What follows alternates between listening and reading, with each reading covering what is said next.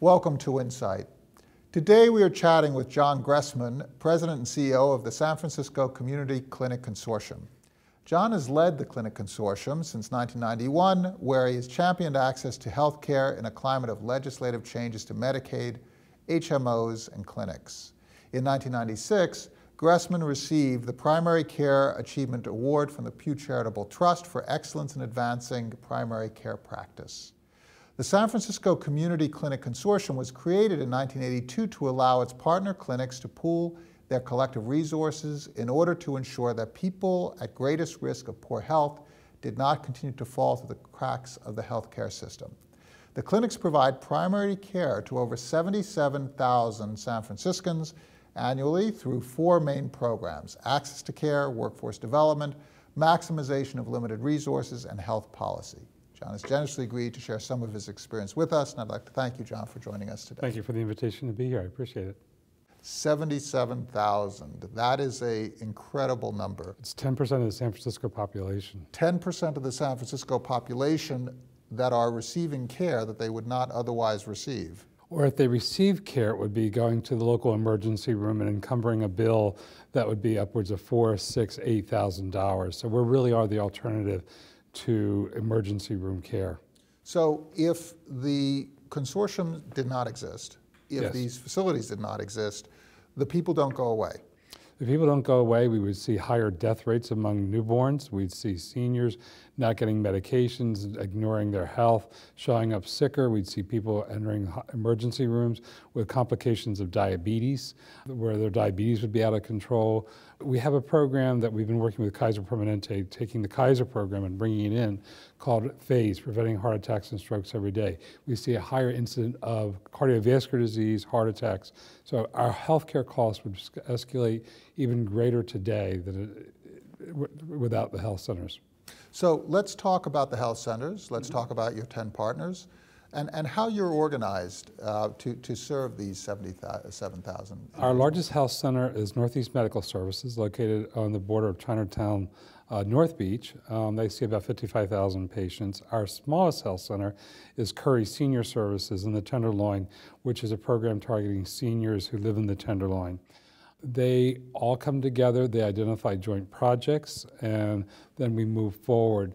Some examples. As I said, we have this Kaiser program. Kaiser Permanente has been a phenomenal partner about sharing their protocols with us to try to reduce the risk of cardiovascular disease. So we bring them together, we provide technical assistance on site with the clinics, we work with them, we work on system changes. We also go out and we contract with or receive funds in from private foundations and the federal government. We receive about $7 million a year from federal government funding called the Healthcare for the Homeless program. It's a federal program. It's part of a $2.5 billion package for the country. And we contract with the federal government, we contract out for the clinics to provide services for people who are experiencing being homeless. We do all the centralized data reporting, we do all the centralized reporting to the government. So therefore, we're not replicating costs in 10 different agencies, including the health department, 10 different administrative costs. So you have all that cost centralized into one entity, and that money go back into patient care. So you function as a shared services center for these 10 clinics. We have another program funded by the Meta Foundation. Meta Foundation is the conversion foundation from when Davies Hospital converted under a California Pacific Medical Center. Meta has been absolutely stellar, along with Blue Shield Foundation, Blue Shield of California, to fund us to provide technical assistance and guiding in helping to navigate through healthcare reform through the Affordable Care Act. We're seeing the evolution of a new model called patient-centered health homes.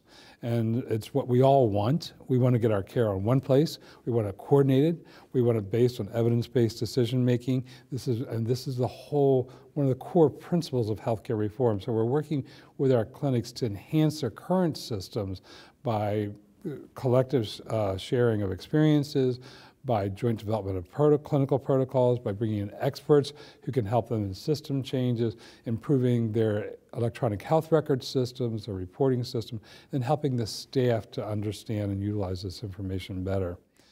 Another critical component that we have is healthcare policy. We're dealing with a population that are busy. A lot of our people are at poverty level or about 200% of poverty level. So a person with about $21,000 an individual would be one of our target. A family of four living with $34,000 in San Francisco. They're not going to worry about what's going on in Washington or Sacramento or even City Hall.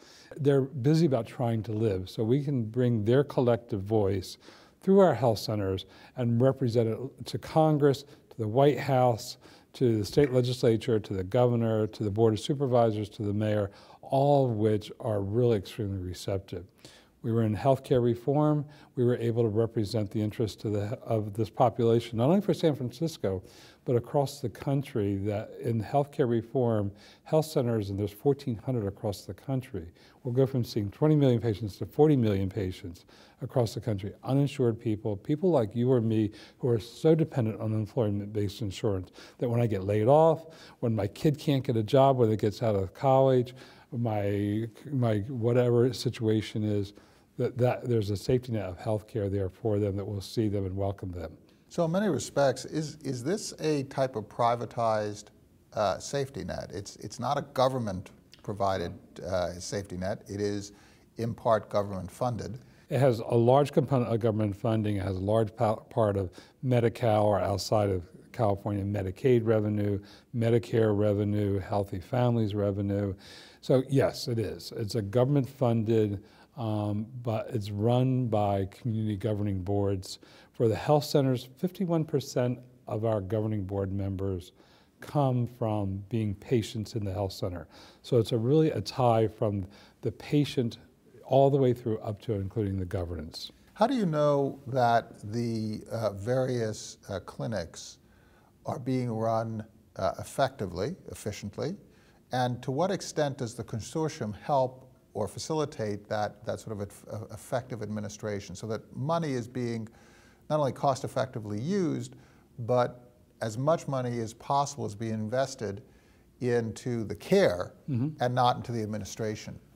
For the clinics that we fund directly, which are most of the clinics in San Francisco Free Clinic, St. Anthony Free Clinic, are totally privately funded through philanthropic foundations. St. Anthony Foundation has been around since the early 1950s, well known for the St. Anthony Dining Room. San Francisco Free started about 17 years ago, large private family support, large private foundation support. Taking those two out, all the other 8 clinics we have, we receive their audits. We look at their audits, their annual audits. We look and see how they're spending their money.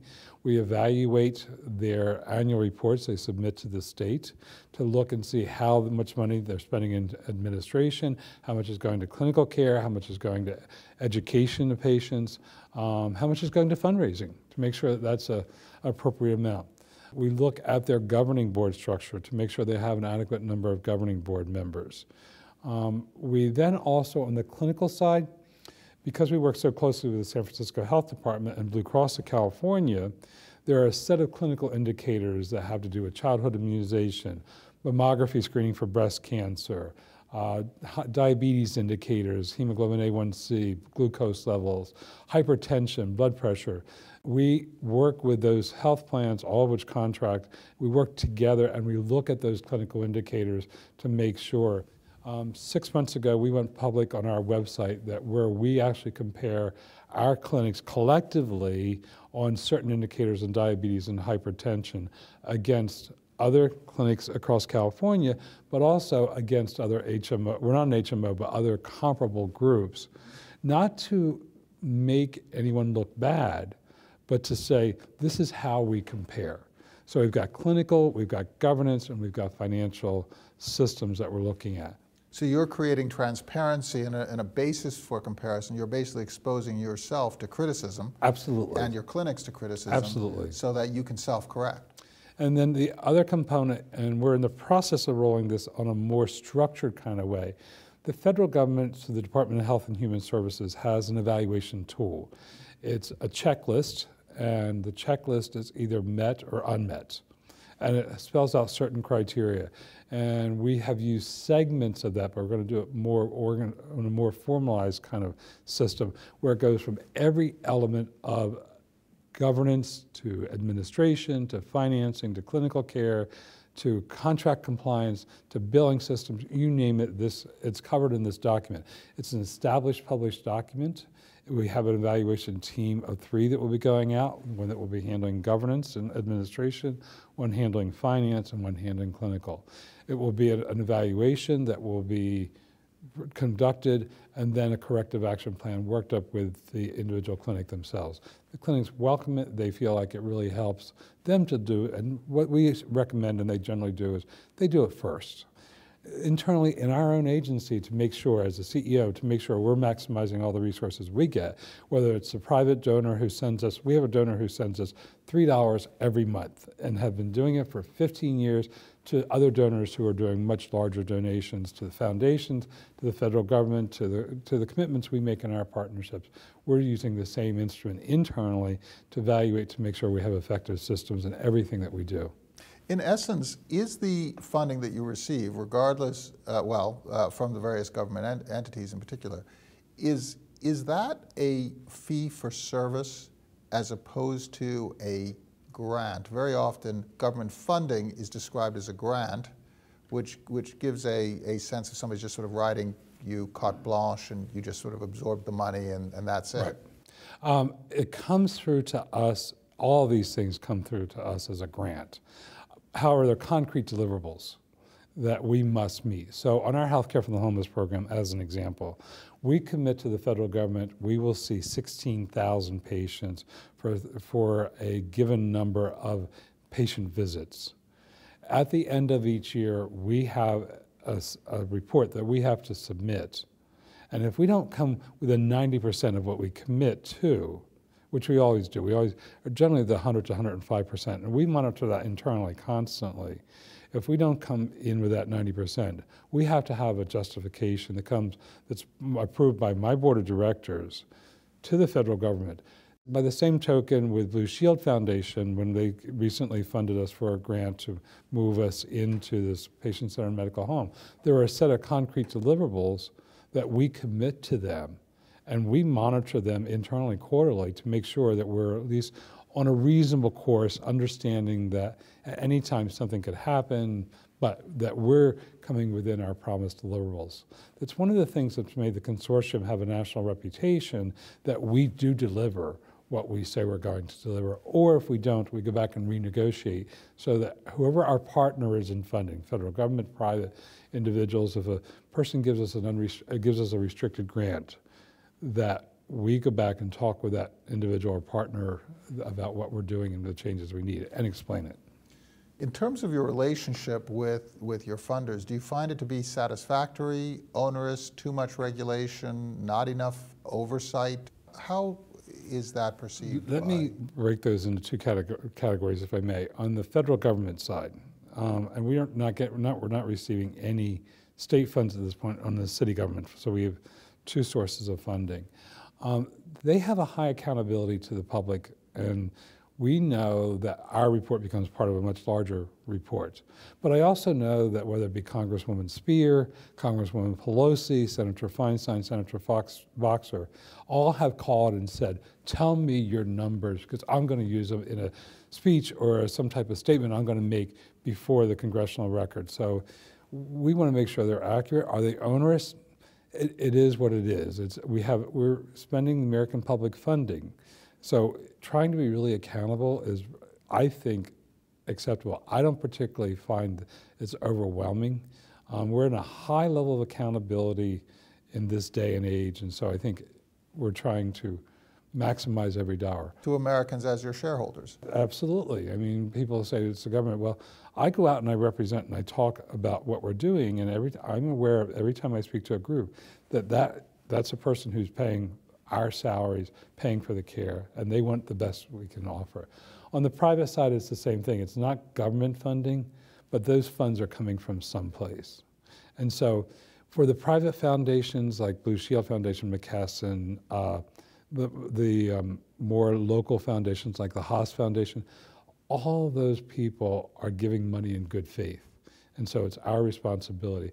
On the private foundation side, their reports are less cumbersome. They're much more, give me highlights and then a lot of the detail. But again, we're welcome to give them whatever they want. Your intention is to expand, sustain your population. Certainly, the need is growing. Our board of directors has recently approved that we'll be expanding and opening to new memberships and new clinics, just to try to bring more people to the table. So we have, one of the key issues though is agencies that we bring to the table will have as their core focus primary care services for people who are someplace between poverty level up to about 300% of poverty level. This doesn't mean that private practices aren't important. It means it's not our target population. Right. And so we're trying to stay within our target population. There's an outstanding clinic that just moved from near St. Mary's over to Western Addition on Fillmore Street, Women's Community Clinic, that will be extended an invitation to come in. And we've been working with Women's Community Clinic since the day they got started. There are some other really good clinics that we'll be talking with about extending an invitation for membership. However, when we extend an invitation for membership, we also carefully credential our members to make sure that they meet the quality indicators in all the areas we're talking about: governance, administration, finance, clinical services, or that they meet certain criteria so that we have a caliber. So when the consortium has a member, it's, as one of the health commissioners of San Francisco said, we're the good housekeeping seal of approval. So that's what we want to maintain. Not that we're exclusive, but we want to make sure that we're bringing in the best and that people can be proud of their care. What does the consortium look like organizationally? Quite separate from the various clinics. Right. But just the organization itself. We have a 10-member board of directors, starting with the governance. The members are elected by representatives of each of the clinics. Generally, it's historically a clinic leader, because we're so involved in daily information sharing. We have the president and CEO, my position. We then have 5 what I call leadership team or senior managers. We have a vice president of programs who has been with us 23 years. We have a vice president of finance and operations and information technology who's been with us 11 years. We have a vice president of policy who's just celebrated 10 years with us, who had worked in the health department prior to coming with us. We have a vice president of development and communications who has been with us also 10 years, that was the executive director of Westside Mental Health, thank you. Oh, okay, yes. United Way of Silicon Valley, and under Mayor Frank Jordan was the homeless coordinator.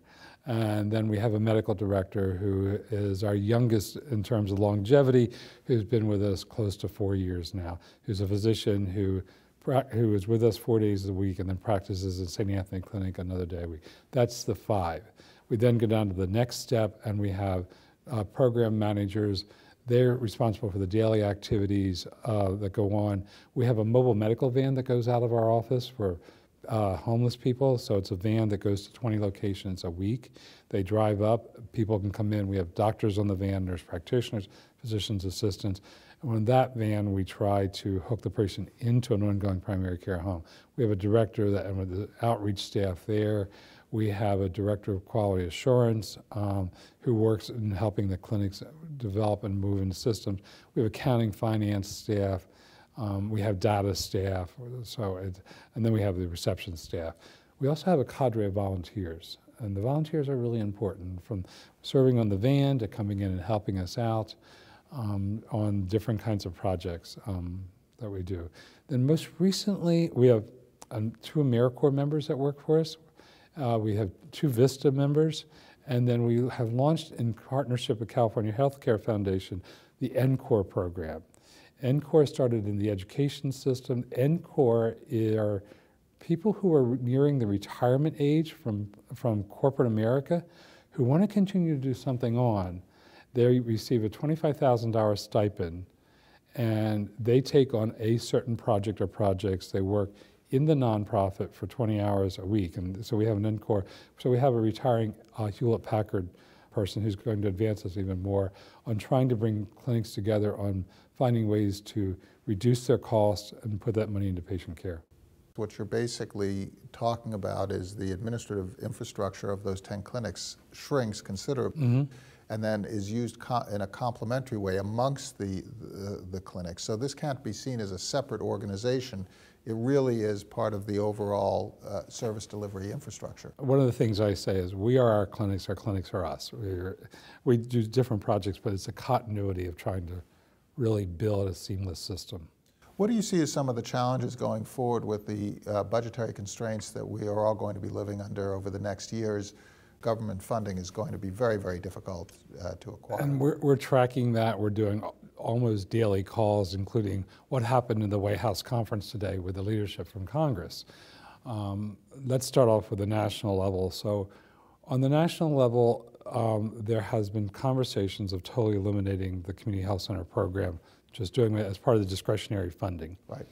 We do not believe that will happen because again, nationally we see 23 million patients. So nationally, if you do away with this program, what are you going to do with 23 million people who have no access to care? Could happen. We'll see. There may be some reductions. I think there'll be more stringent regulations and more stringent oversight. However, more importantly for community health centers, we are extremely dependent on Medicaid, or in California, Medi-Cal funding. In the early 1990s, we restructured our Medi-Cal reimbursement system nationally. We moved from we're still a fee-for-service system, so we get paid for each visit. However, we moved from what was traditional Medicaid, Medi-Cal rates, which would be $30 to $35, to an all-inclusive rate called prospective payment system. And so instead of a clinic getting a $20, $30 visit, it now includes in the formula that we submit to state and federal approval, each clinic does, and they get their own rates, other kinds of services like transportation services, enabling services, other kinds of services that support the care. And there's a factor in for those people who are uninsured who may contribute to their care, but actually don't have enough money because they're living on a lower end of the income scale, that there is a formula where there's some sharing of costs to help us to get services out to the patients. The changes that are going to occur nationally on Medi-Cal are something we're really watching. Another challenge that we're looking for is the baby boomers are in their third year of hitting the Medicare system. So how is this influx of seniors that are baby boomers with more chronic diseases, living longer, going to impact the Medicare payment system and the Medicare structuring system? In healthcare reform, we're seeing the rollout of all kinds of new expectations. A seamless healthcare system is what every patient deserves. We've talked about it, but now it's being demanded of us. So how do we bring and create those systems with reducing revenues to support that? So this is going to be a matter of navigating through some very, very troubled waters, and it will be navigating through those troubled waters on a sustained basis. I've been working in primary care since 1980 when I ran a clinic for 11 years. This is the most turbulent time that I've seen in our career. I believe we can make it. I think health centers are tremendously resilient. They're strategic in their approach, and they're committed. John Gressman, thank you very much for spending your time with us. Thank you for your insights, and thank you for making this contribution to the health of San Franciscans. My pleasure. Thank you.